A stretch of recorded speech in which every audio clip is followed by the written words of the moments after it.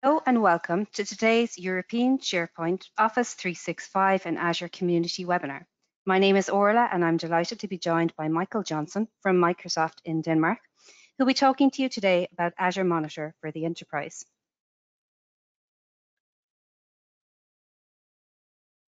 Remember to join the conversation about today's webinar on Twitter.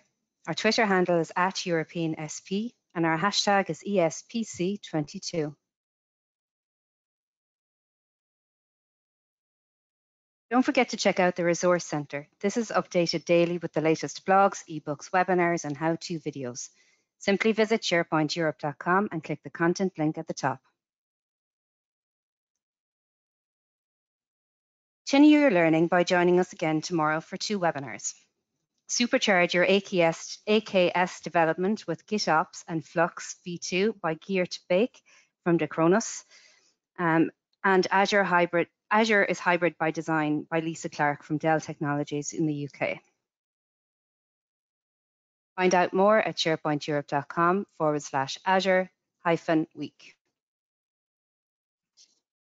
Deep dive into topics of your choice with the ESPC22 tutorials. Experience a full-day expert-led workshop on the SharePoint framework, search security, AI, hybrid work, Azure Arc, Microsoft 365, or Microsoft Viva. Find out more at sharepointeurope.com/ESPC22-tutorials. Our ESPC22 early bird sale is now on. Save €200 on 3- and 4-day tickets. Find out more at sharepointeurope.com. After the webinar, we will have a questions and answers session.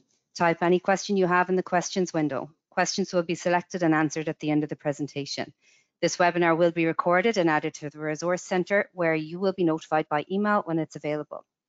And now I'm going to pass you over to our presenter, Michael. Hello, Michael. Hello, Orla. Just a moment. Show screen.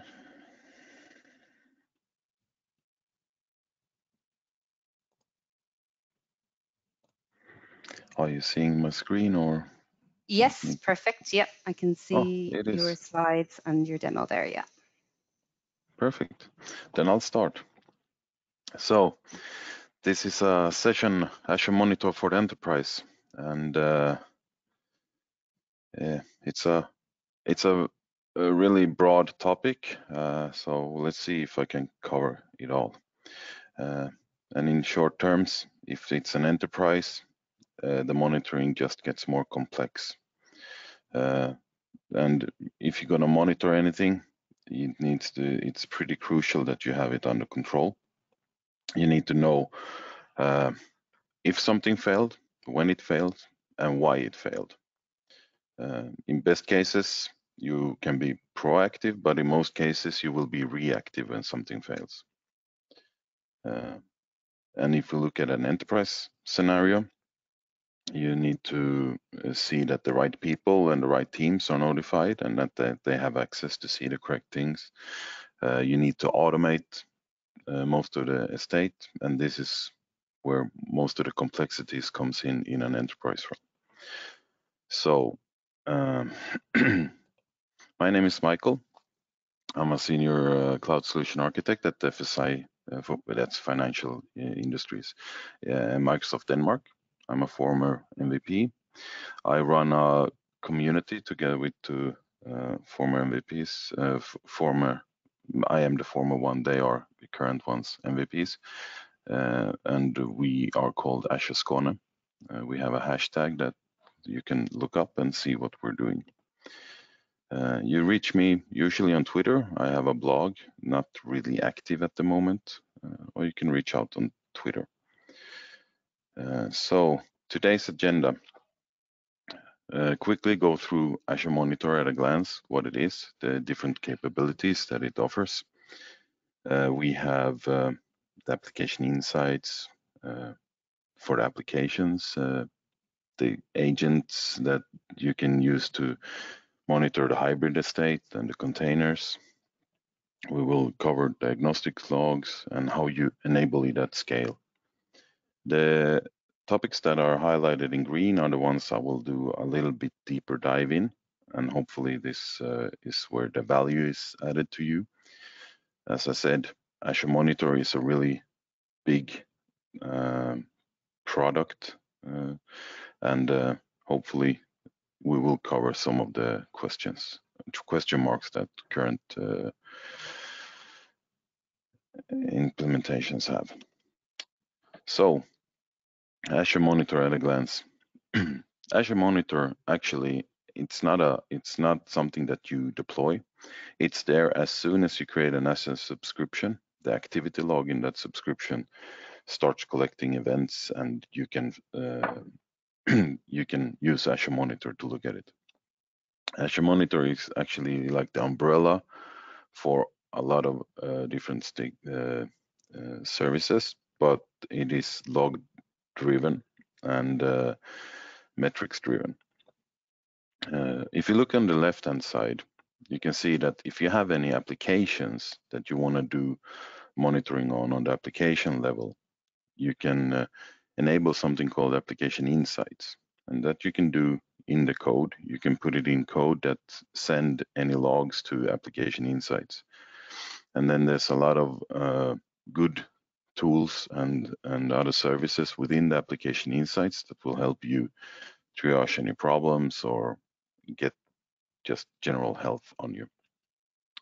If we then look at the infrastructure components, those are enabled by agents. And here you can install agents on your virtual machines, actually on your hybrid machines. If you also have them Arc enabled, it's more a seamless setup. As it says, it's workload agnostic, so it doesn't matter if you have your premises or other premises. It can be different clouds, Google, Amazon, IBM, Alibaba, and your Hyper-V or virtual or VMware. Then we look at the one that says zero instrumentation. In my mind, it's not zero instrumentation, but the Azure resources. So all the Azure resources are collecting metrics by default. When it says zero instrumentation, this is where I kind of oppose a little bit, because if you want the logs, there is orchestration to be done. It says subscription and tenant, and this is something that we will cover also, where there's a small thing that you need to consider, especially if you're on the enterprise level. And then you have custom sources. If you, for example, can capture some logs from a top of the rack switch or something else that you have on premise, you could ingest that information into Azure Monitor. If you look at the bottom of the screen, you can see I listed Azure Advisor, Policy, Defender, and Sentinel. Those are not directly under Azure Monitor umbrella, but they give a holistic picture, and the policy is the enabling one. The Azure Advisor is there to give you a lot of logic and information about what you can, for example, cost, how you can save some costs. Sentinel is driven by log analytics workspaces, and that's a crucial part of the Azure Monitor log collection. If we look on the right-hand side, it states that the Azure Monitor, you can drive insights from the application, container, VM, network, and so on. You visualize it with a lot of different tools or services. You can analyze, respond, and integrate to third-party tools if you have other SIEM systems or ITSM tools, that ITSM systems that you use, so you can integrate those. Let's go forward. So this is just Azure Monitor at a glance. So we'll quickly go through this because, yeah, I think the other stuff is more interesting. Application insights. It tells you if you have it enabled and you connect it to your application, you get a lot of information about your application, the health. You can create alerting on it. There's some visualizations that tells you how much traffic is flowing, how many calls are being made, and so on.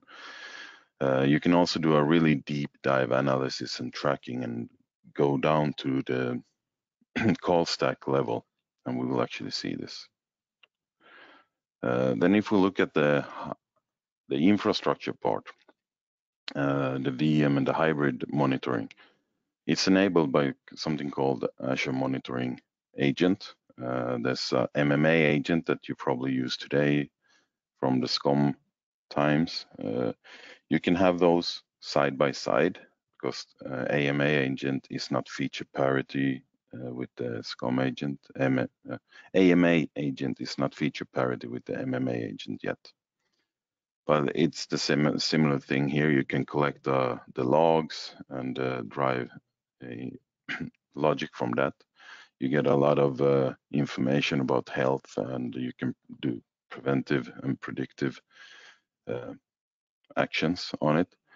It also gives a really cool connectivity map with dependencies,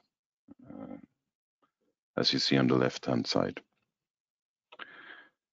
If we talk about containers then, which is where actually most of the monitoring is growing at the moment, there's a lot of insights on the clusters, aka clusters, but also on the containers, Azure Container Instances.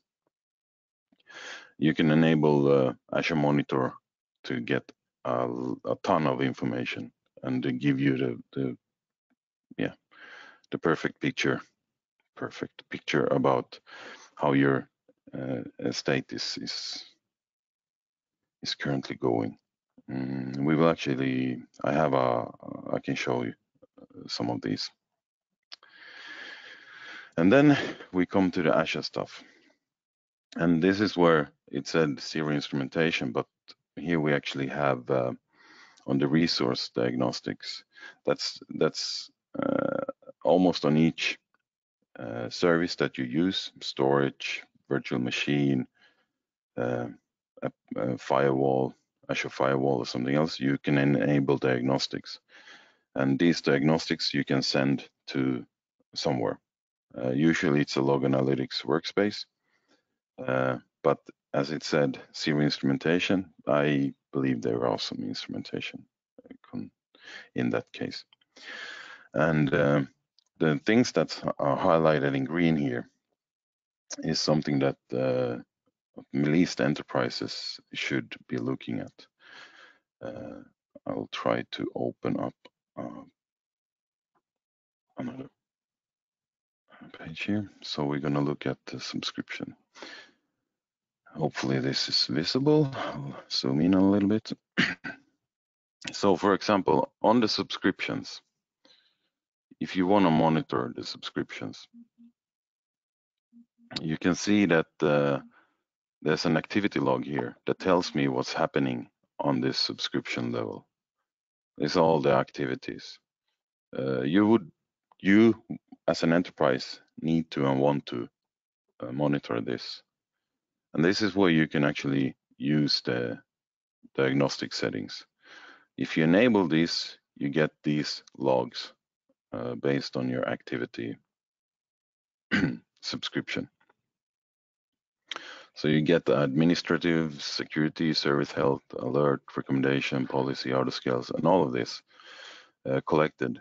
And if I would enable this, I can actually choose which ones I want to enable. And I can also choose where I want to send them. And here you can see I can send them to a partner solution if I have that. You can stream it to an event hub and build further logic after that. If I archive it to a storage account, I can surface it later, and I might have some regulatory needs that I like any subscription. If you would look at subscription as your data center, for example, you need to have activity logs happen from your data center for your audit purposes.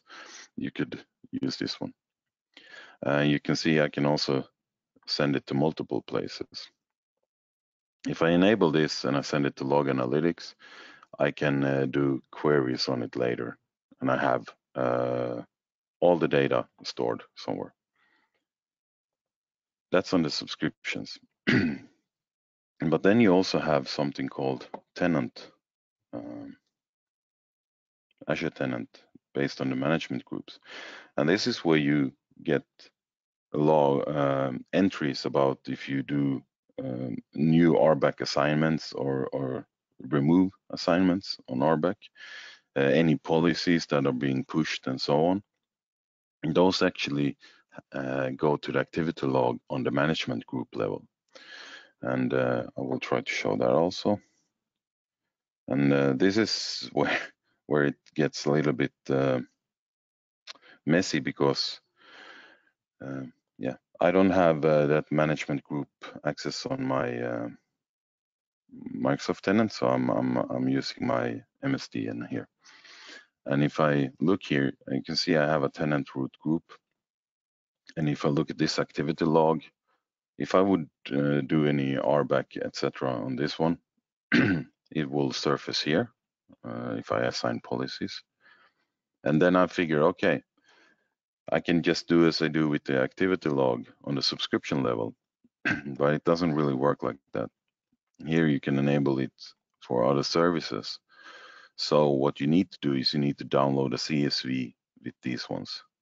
And if you're going to manually do that, download a CSV every day or several times a day, ingest it in a log analytics workspace or similar, it will take a lot of effort and time. So you naturally need to automate that. This is something that the product groups are probably looking at the moment. And there is actually a colleague that has built a solution that you can try out if you want to. It's based on log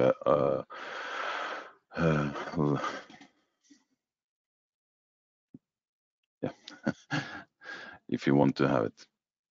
So that's one of the gotchas for enterprise tenant level. And then of course you need to automate and you need to deploy it at scale. If you do it on the application level, it's the SDKs, you just enable it there. There's a really good guidance on it, documentation on it.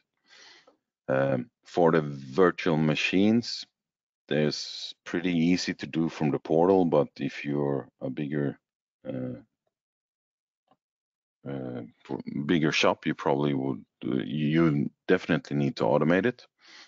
And there's several ways to do it. You can do it with policy, push out on the management group level. You define a policy and push it out. You do it infra as code when you do your deployments in a DevOps CI/CD way. You can also CI/CD or just deploy it with ARM templates. Something that was pretty new, but I think it's gone GA now, is that you can enable AD authentication for the services that can write to the application insights. So if I, for example, have some functions or web apps that needs to push logs to application insights, I actually authenticate with, for example, a managed identity, and I protect my application insights that way. Otherwise, you just have a connection string and a key, and then you can flood the application insights with a lot of information. It's not really like a security threat or something like that. It's just annoying if someone floods your application insights with a lot of fake data. So that was quickly Azure Monitor at a glance.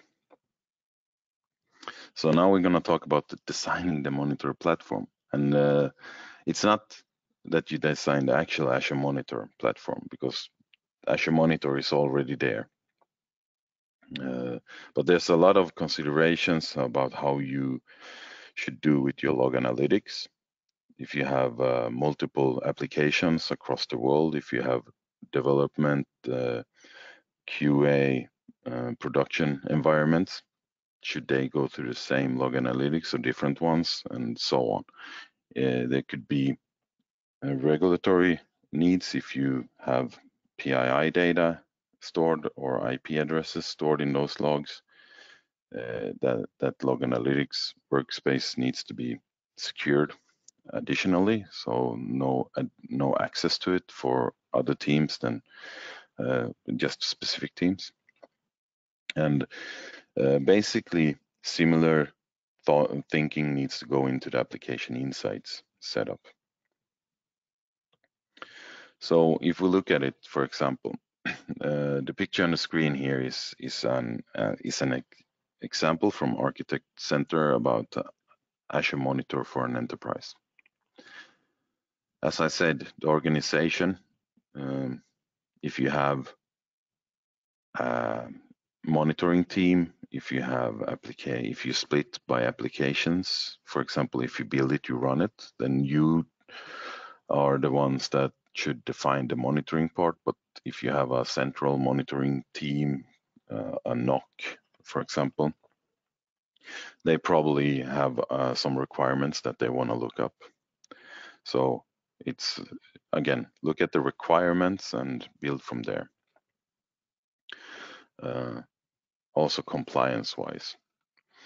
I bulleted it down to use CAF, WAF, ALC. Those stands for Cloud Application Framework, well-architected framework, and Azure Landing Zone, and Arc Center. There's some checklists in the WAF and CAF guidance that you can use just to see if you're covering all of the monitoring needs for resiliency and so on. So I could recommend those resources to look up, just to be sure that you cover all of it. And then I said, as I said, regions, environments, and also if there's different retentions. And there's actually new capabilities in the log analytics workspace that enables you to define the retention on a table level. It's currently in preview, but otherwise you would have one workspace with 90 days, one workspace with 30 days, one workspace with additional days, depending on the needs. Now you can actually go in on each table level and say, store this for X amount of days, and then send it over to cheaper storage, for example. And I also said workspaces separation. For example, on identity apps regions. If you look at this picture, this architecture, you can see that the identity on the top there, they have their own workspace. It's the gray box in the middle. It says workspace 1. So that workspace is only for identity, and it has its own alerts settings depending on that one. So it's completely outside all of the other monitoring. In this example, they also, if you look at workspace 2, they have combined the SQL data, the databases in itself, the databases, and they also have their own set of alerts. And then if you look at the bottom one, you have the applications, and there you also see that it's not only log analytics workspace, but it's also application insights. And it's looking at the containers, the functions, the web apps, and it also has their own alerts. And the alerts are then connected to some logic apps and some automation, depending on if you want to have some remediation, automatic remediation on it. If you look at the top right corner, you have something called Log Analytics Workspace Insights. And this is basically just data about your workspace, telling you how much data is ingested and so on. It's and the insights in when we talk about Azure Monitor is something that you might recall as solutions before, and we will go a little bit into that one in the coming slides. So what we have discussed is if you want to have a distributed architecture depending on your needs, if you have central IT or application teams, there's some monitor logs deployment guidance in CAF and WAF. CAF is more for the infrastructure governance part, whereas WAF is more for the how you build your application, what you need to consider when you build your application.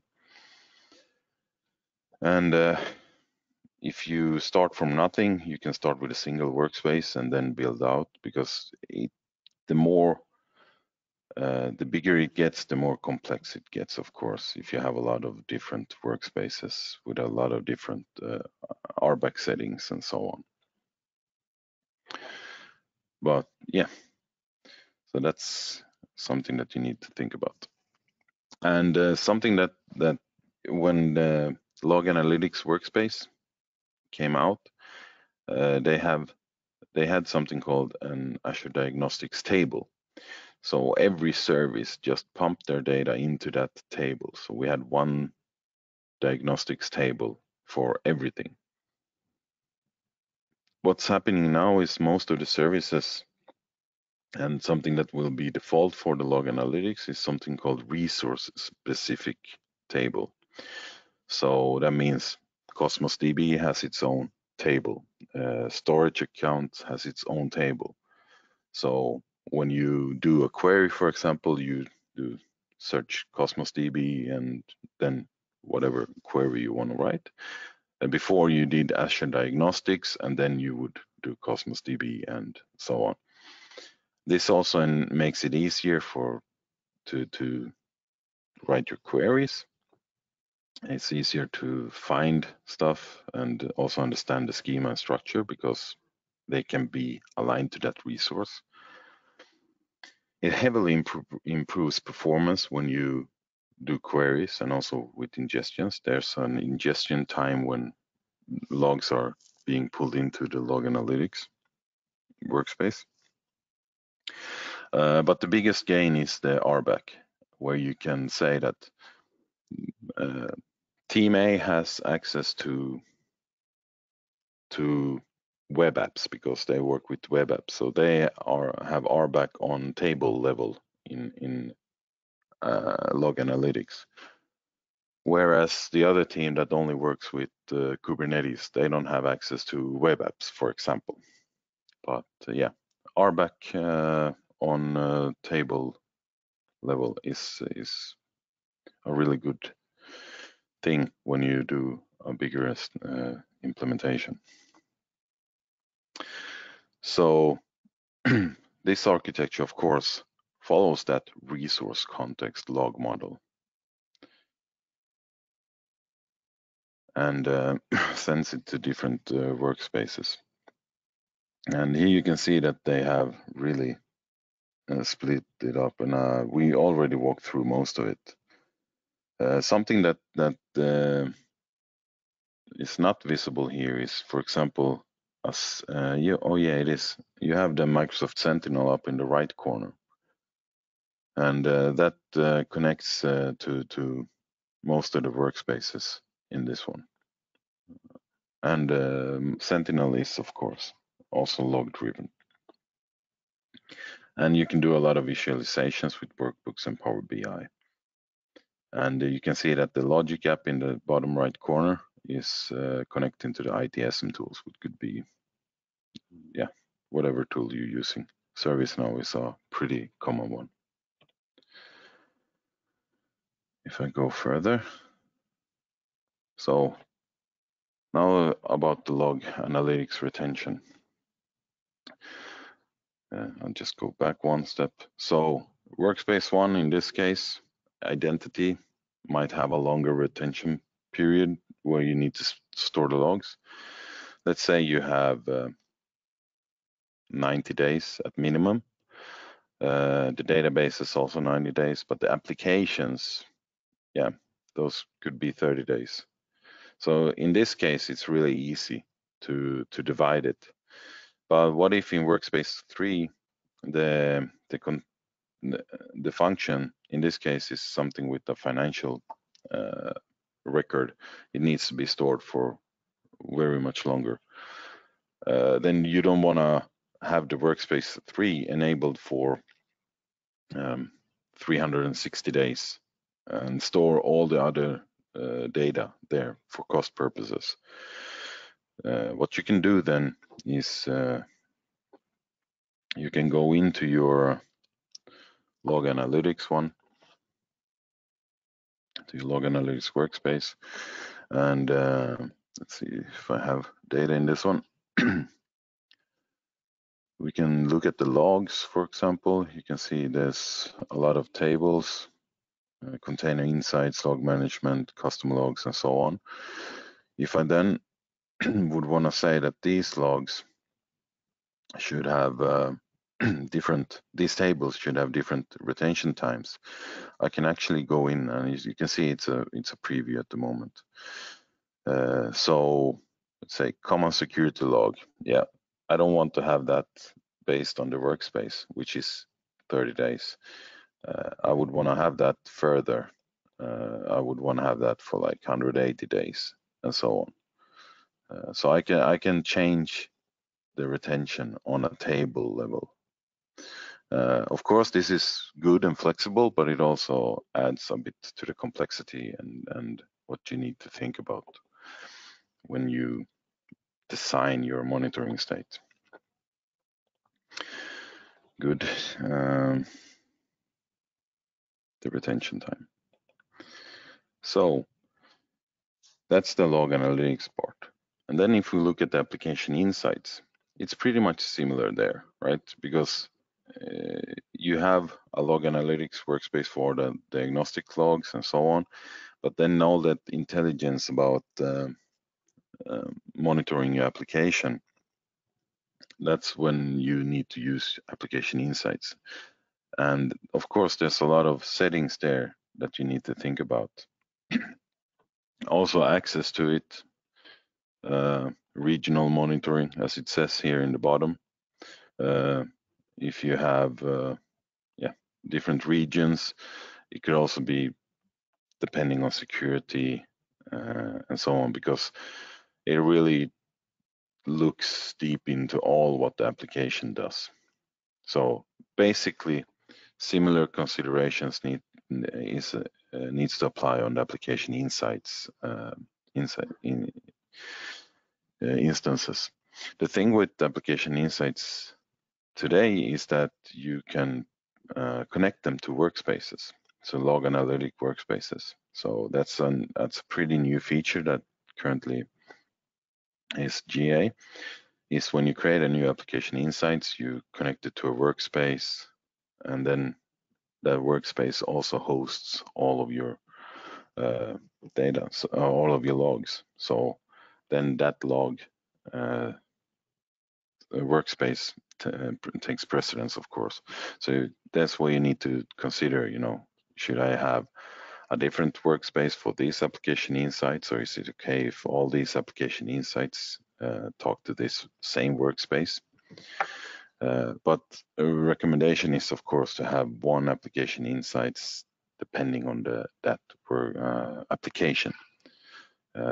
So that's a current recommendation, is that just one application insights per application. So you don't, unless those applications are really aligned and are doing the same thing.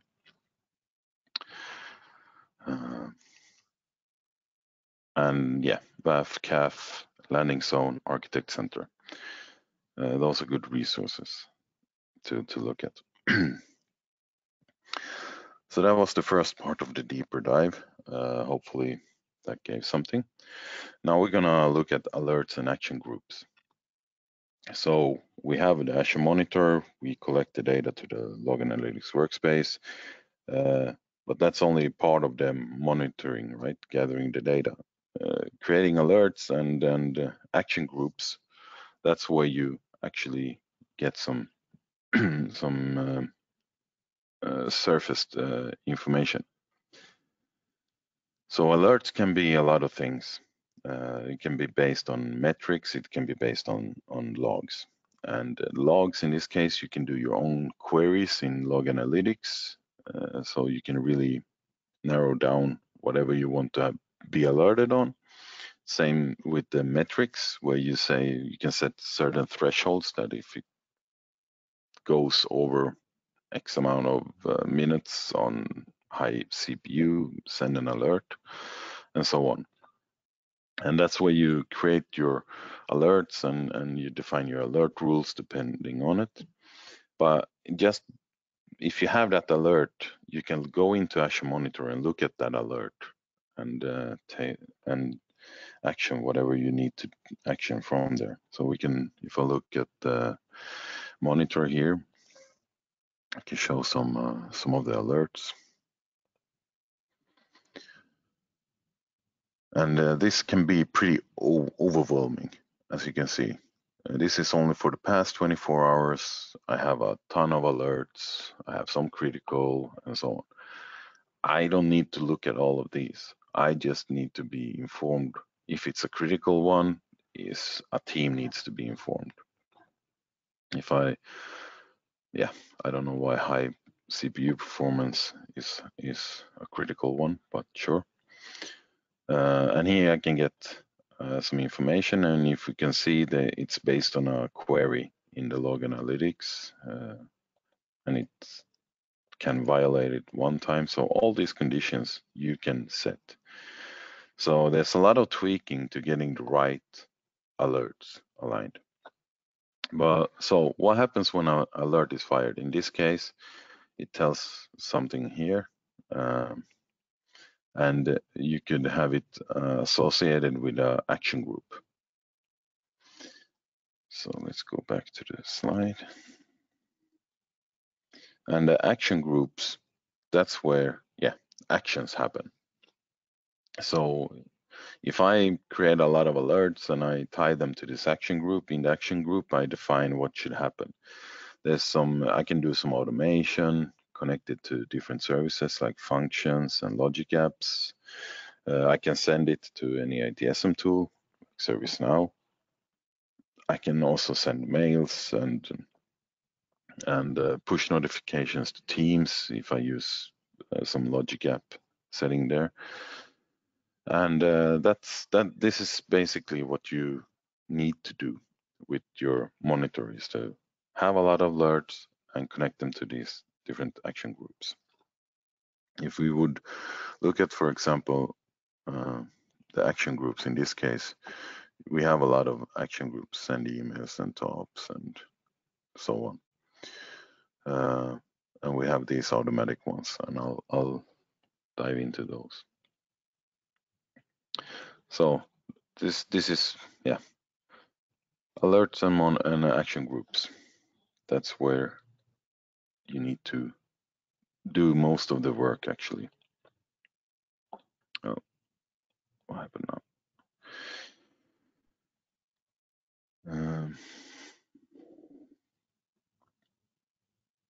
So that was quick about alerts and action groups, because now we're going to talk about the AI-driven proactive monitoring. And I will actually cover some more about the alerts and action groups here. So AI-driven proactive monitoring. Just to frame it, I'm going to put out a problem statement based on some projects that I've been involved in. That's Agile Cloud Development. And that means things move fast and requirements change, and things that we started out building week 1 is not the same thing week 4. And means that at least in a cloud where there's stuff being automatically enabled, logs and metrics are everywhere. And then once something is built, like an MVP, then we start thinking about alert and error handling. Okay, what happens if something fails? Who should get notified, and what kind of alert should it be? And then you have this AI-driven, automatically enabled alerting. That's there. That's good, of course, but it doesn't fit the process. We don't know who's getting notified and the naming conventions of the alerts or the action groups and so on. Something just happened to be there, And if you have multiple teams building multiple different stuff, it's really hard to understand what's happening. So if we would look at a reactive monitoring situation, service gets an error, first line gets a message, it sends the second line to investigate, and third line solves it and goes back and tries to fix it and removes the error. Okay? That's a reactive monitoring. That's when something already has already failed.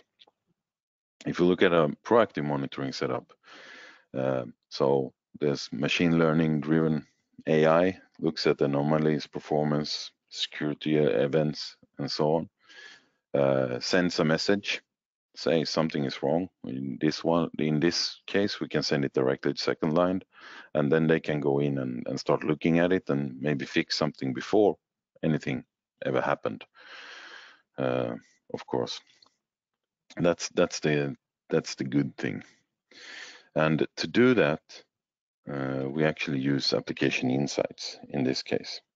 I'm going to do a walkthrough of application insights here, and hopefully we will get some good data. I'll look at an application dashboard. Just 1 second.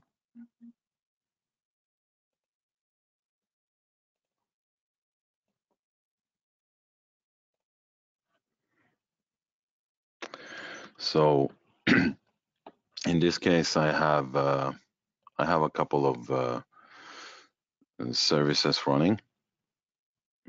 As you can see, it's pretty. It can always be overwhelming when you start looking at it like this and start to try to understand where all the data is. And if I would showcase an application dashboard, that's really good. In this case, it's based on a production environment that we have for demo. Just need to figure out which one it was. There it was, and then let's see if I can find the right dashboard to show.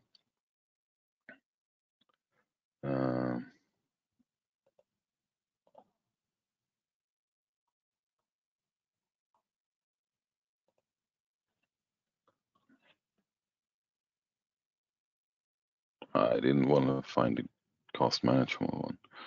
I needed to find this one. Sorry.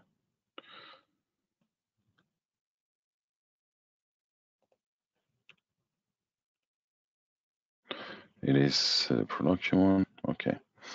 I'll just go into application insights and take it from there. This is a better way. And then I can go into this one, and from here I can find the dashboard. Sorry about that. And so application insights. We talked about visualizations before, right? And application insights can dig deep into all the logs and drive some logic around it. And you can also build really informative dashboards like this one, where we can look at about usage, reliability. Yeah, you have basically all the data that you need to have surfaced in one page. You can get surfaced in a dashboard. But again, this is just for information and troubleshooting, right? If you have hundreds of apps, you can't go into each dashboard. And if you would put these together, you wouldn't be able to see the forest for the trees, so to say. And in this case, for example, we have an application map, and now we're back in the application insights. So this is all of the good stuff that's built into the application insights. Application map is a really powerful one.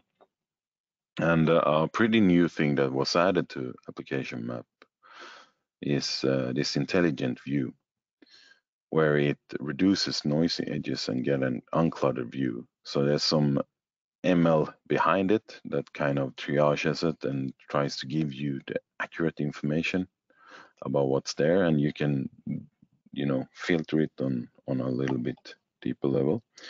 And in this case, I can see, okay, I have like some red connections here. If I look at the details here, I get a lot of top failing requests and so on. And so this is data that's collected for me within application insights enabled on my app. And if I go into failures, you see it triages it down to giving me like the top errors. And if I look at this one, you can see I have 7,000 errors, but it suggests that I should look into this one because there's some machine learning telling me that this is the most common one and this is probably the one that you're looking for. If I then dig down on this one, I can actually, go really deep and get a lot of information all the way down to the call stack. And if you look at an enterprise, for example, maybe you have an operations team that have access to all the application insights. A development team might have access to this information in a development state. But if the application has gone to production and maybe it's a sensitive one, the developers shouldn't have access to all of the information there, because a trace stack like this would give you a lot of information that probably every developer shouldn't have. So you, in most cases in an enterprise, you have a team or a operations team that has the rights to do this, but an operations team might not know what this means. That, okay, we have this failure, what should we do? So what you can do from application insights is you can create a work item template, or actually create a work item. I don't have any templates in this one because I don't have rights to do it. But what this actually does is it can open up a DevOps or a GitHub template. It gathers all the information from this one and creates a work item that you can assign to a developer. And in that case, that developer doesn't need to have access to the production area environment, but it still can get all the information and start developing on it and maybe correlate to the development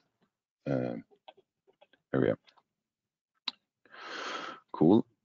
So if I go back to the application insights,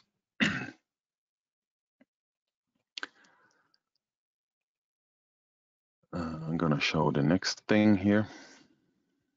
This is another one, so it's not really crucial. We have something called live metrics. Oh, this one isn't the one. Sorry, just 1 second. I'll get the. I actually take a own one here.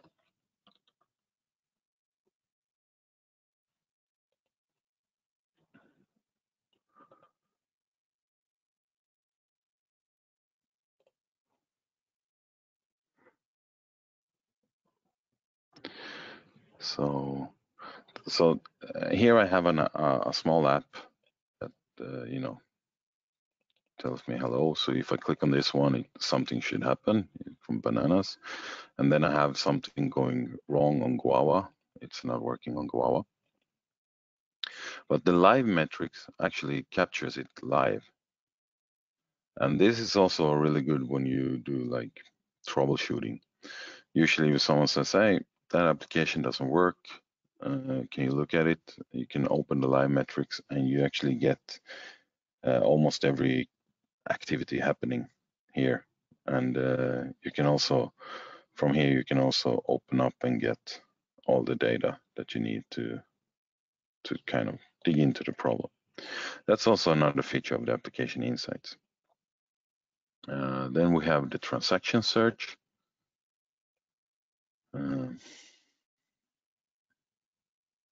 And the transaction search is also, capturing all the information that all the activities that are happening. And here we can also see exceptions and so on. It's basically, search through all the logs that has happened in your application. If you look at failures, it's only the failures that are collected here. Whereas in transaction search, it's everything. But then for the AI-driven stuff, the smart detection.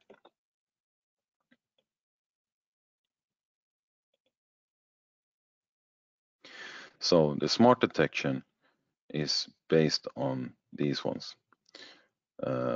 So there's some, it looks at slow page load time. So it doesn't mean that the application actually fails.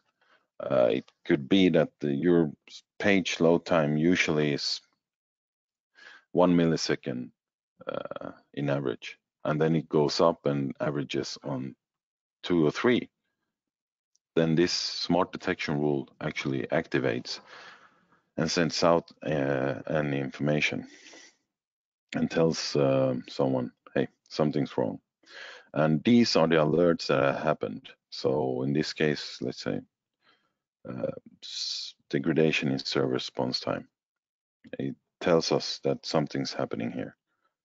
Detected response time 1.40 second, 1.46, and it usually is 54 millisecond. So why is this taking longer time all of a sudden? And that information is proactive, of course. The problem with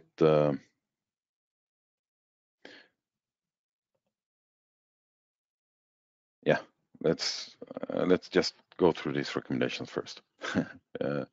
So one application insights per application. Also think about the workspace one. And log analytics recommendation, as few as possible or as many as you need. Yeah, that's pretty good. And then leverage the AI-driven proactive built-in automatically enabled monitoring. But since it's automatically enabled, you need to be aware of where and how it's enabled. And the proactive one, it's part of these that I showed. You have the slow page and page load time, response time. You have some that's still in preview, been in preview pretty long, like potential memory leak detected and so on. What these do is that they look at failure anomalies and performance anomalies, and I will show this. So now I'm going to do the walkthrough about the smart detect.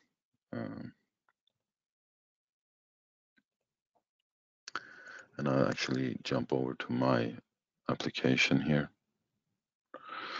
and do it from this one. So I have a lot of smart detection. In this case, I don't have any errors in the last 7 days. I don't think so, because it's not an active application. But you saw the kind of message that it collected. And here you can see, I'm just gonna rearrange my screens a little bit, sorry.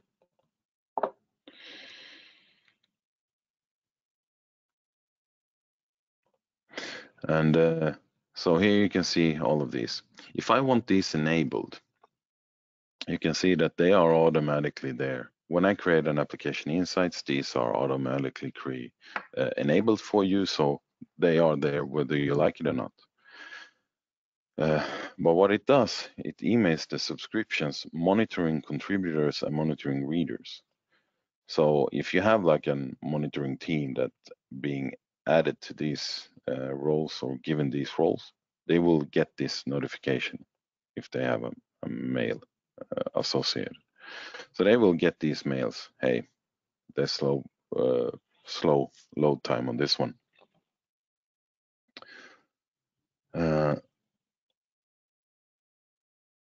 Just 1 second.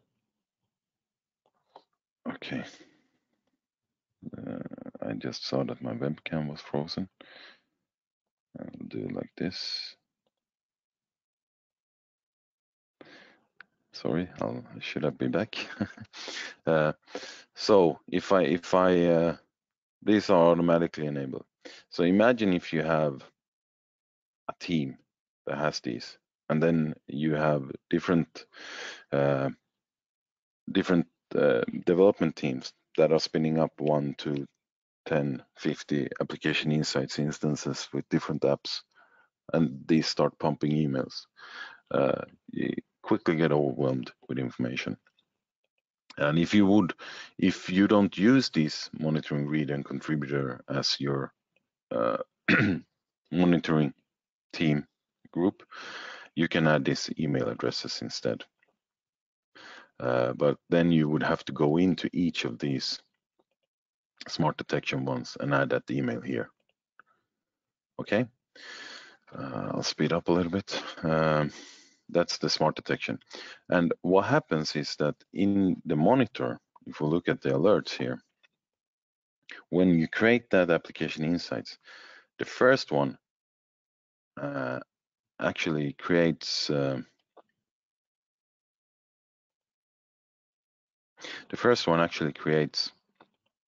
action group that's called Application Insights Smart Detection. And this action group only had this monitoring contributor and monitoring reader. So if I would add an email address into this action group, that would also be something. But this is automatically created for you, and you don't get to choose that unless you actively go in and change it. So if I would go back to the presentation just to show what happens, is that for each application I create, it creates these failure anomalies, which are the alert rules, and it ties it to the application insight smart detection action group. So I have a brand new subscription. I create one application insights. The alert rule and action group gets created. That's fine. The next one, the application insights I create, it creates an alert rule, but it ties it to the same action group. The problem is that if I would delete this first one, there's no action group to capture these failure anomalies to automatically send to monitoring reader or monitoring contributor. So you would need to control this. And if we would look at those smart detect rules that I showed, where you can add your email, you need to add the email directly to it for each one of these, and that's a lot of smart detect rules that you need to go in and change. So what you would do is you would do it with monitoring with templates. So monitoring reader and monitoring contributor, that's the quick fix. If you're part of that, you'll get everything. And but you would probably want to control this, and that's what you can do with ARM templates. And why do you need to control it?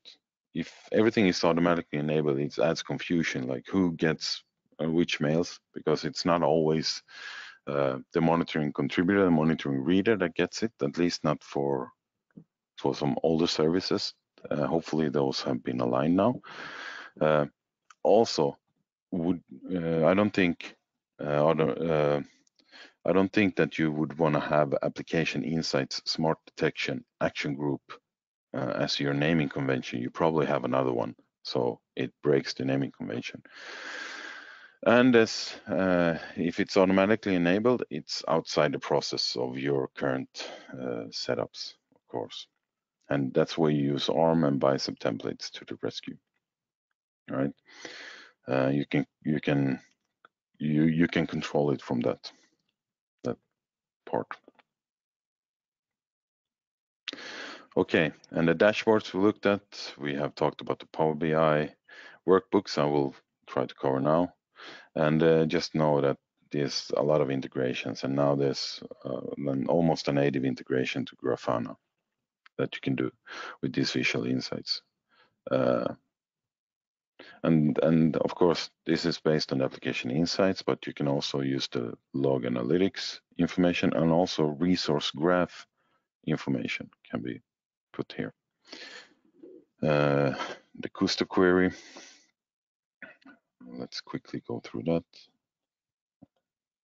I'm just a little bit stressed about the time, so I'll try to figure something out. The log analytics workspace. If I, for example, would go here and then I look at my logs, you can see there's a lot of different logs enabled for my sorry, a lot of tables there, and there's a lot of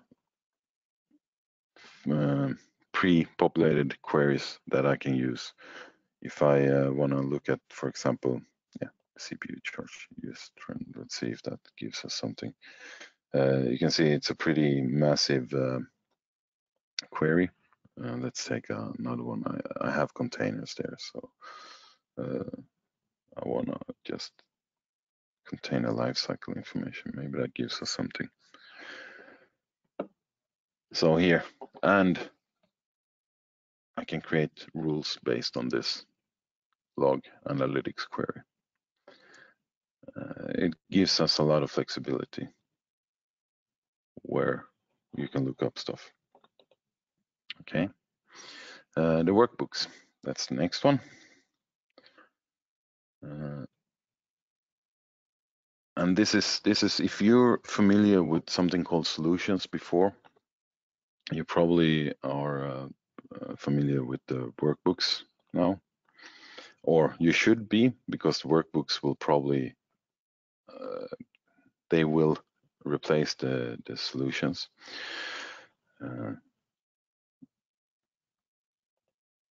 And a workbook is really really effective. There's a lot of pre-built-in workbooks for you, and you can see it's in this case it's also really how do you say, easy to build one workbook that works for everything. And here I can see that in this resource group I have 30 compute resources, network, monitoring, and so on. This is just the inventory. It tells me the inventory of the stuff I have, so I get a quick overview here. But I can also go into the monitoring part, whereas it could tell me all my alerts. I can do a lot of dynamic stuff. You can also look at the security part. And workbooks, if I would go to monitor, you already have a lot of pre-built workbooks where you can where you can start to explore stuff. As you can see, if I look at the applications failure analysis, for example, it asks me for, let's look at this one. For the last hours, I clicked on the Guava one. It gave me a lot of failures. So here's a workbook that gives me this interactive page. Cool. So that was workbooks. And of course, for containers, AKS clusters, and so on, there's a lot of good workbooks being developed at the moment. So we have covered all of the agenda. And final words of advice. Have a plan with your monitoring. Understand what you should monitor. Understand who should be notified, and understand how resources are organized. That's the regional, and if you need to have some some audit or other requirements that needs to be there. What you don't do is configure it manually, and don't monitor everything. If you do that, you'll just get swamped and don't get any value out of it. Don't send tons of email, of course, and do not copy what you already have on-prem. And then you, of course, need to continuously improve to have something working for you. And with that, I would want to say thank you for listening, and let's see if we have some questions. Thanks so much, Michael. That was great. We do have one or two questions in there, and still a little bit of time for questions if anybody else wants to go ahead and type a question into the questions window. So one that came in Can you integrate the reports into Power BI reports? So you can, the current reports, you can build the same stuff in Power BI, but I don't think you can integrate them into them. So you would have to rebuild it in Power BI. You have access to all the data in that, and you can, let's say, rebuild them. Okay, perfect. I think they are. I think they're also in. If you look at the Power BI, there's some solutions for the monitoring stuff. Someone's already built a bunch of good visualizations that you can just open. Okay, thanks, Michael. Can I move an existing log analytics workspace to another Azure subscription? Yes, you can, but it needs to be in the same region. So that's the limitation. You can't switch the regions for the log analytics workspace, but you can switch subscriptions. Okay, that's perfect. Looks like that's all the questions we have. So thanks on behalf of the ESPC community. Thank you, Michael, for joining us. It was a great presentation. Thank you. No problem. Okay. Thanks everybody for joining us today. That's the end of today's presentation. Thanks again and goodbye. Goodbye.